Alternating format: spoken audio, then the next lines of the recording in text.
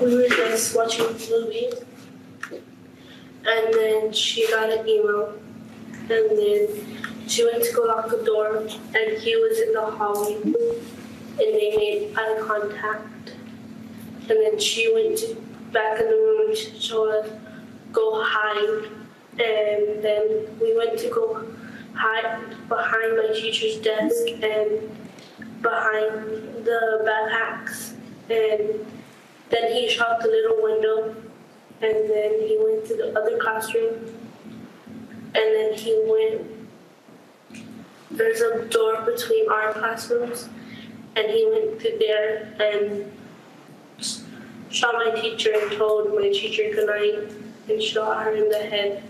And then he shot some of my classmates and the whiteboard.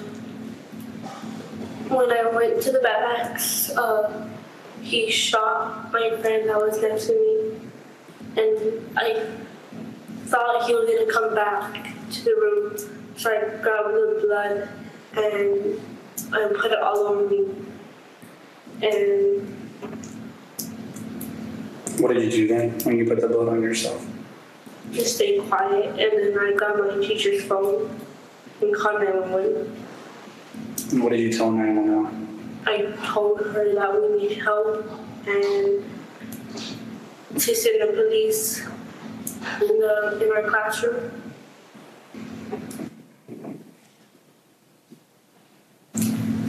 If there was something that you want people to know about that day and about you, right?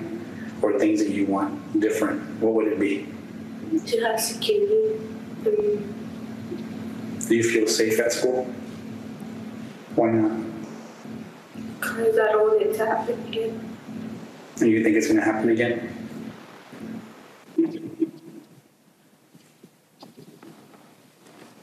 Mr. Cerrillo, you're now recognized. Hello.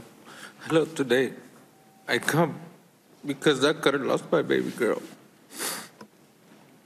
She's not the same little girl that I used to play with, hang around with, and do everything, because she was daddy's little girl.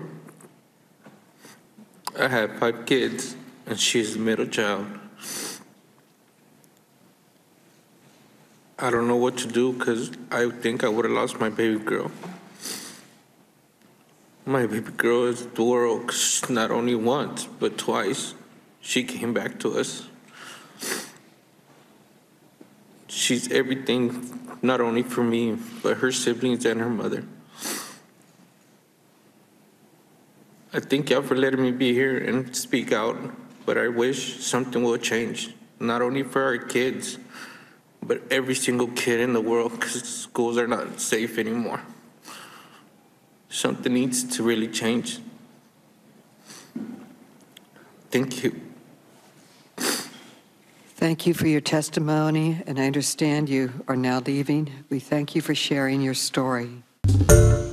Hi, everyone. George Stephanopoulos here. Thanks for checking out the ABC News YouTube channel. If you'd like to get more videos, show highlights, and watch live event coverage, click on the right over here to subscribe to our channel. And don't forget to download the ABC News app for breaking news alerts. Thanks for watching.